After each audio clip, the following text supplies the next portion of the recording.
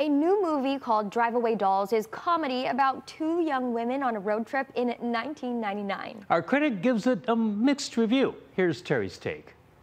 Since 1984, Joel and Ethan Coen have written and directed some 20 feature films, including Fargo, The Big Lebowski, and No Country for Old Men. But Ethan Coen wrote and directed Drive Away Dolls with his wife, Tricia Cooke, instead of his brother. The result is a mildly amusing but wildly uneven comedy about two lesbians driving to Tallahassee, Florida with two inept criminals on their tail. It's 1999. The free-spirited Jamie, played by Margaret Qualley, and the uptight Marion, played by Geraldine Viswanathan, decide to get away to Florida together. They don't have much money, but they drive there for free using Curly's car delivery service. Curly here. Don't call me Curly. And your name, Curly? My name is Curly. We just met. It's too familiar. The big problem is that someone else was supposed to drive the car they are assigned to, and when they have a flat tire on the road... What? We should see what's in here. I bet it's locked. It's not.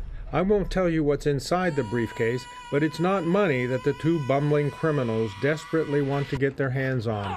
They visit Jamie's ex to see what she knows. Who the are you? Since when do women curse like that? You shouldn't do that. He can't fight back. He can't hit a girl. He's old school. The filmmakers have said they were trying to make a trashy B-movie like those seen in the 1960s. Suffice it to say, they succeeded.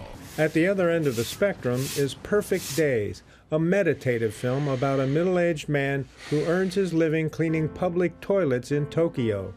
Koji Yokusho stars as a man who takes pride in his job and finds beauty and peace in his ordinary life. There is some drama in Perfect Days, but much of it is about the small joys and satisfaction that can be found in the routines of daily life. Made by Wim Wenders, the famous German filmmaker, Perfect Days has been nominated for Best International Feature Film. Terry Hunter, Hawaii News Now.